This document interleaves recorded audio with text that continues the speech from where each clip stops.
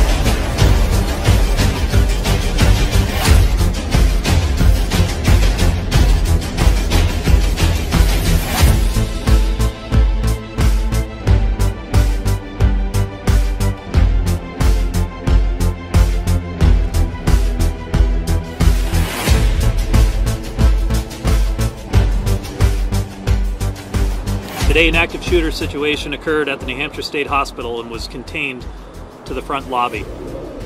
There is no active shooter threat to the public.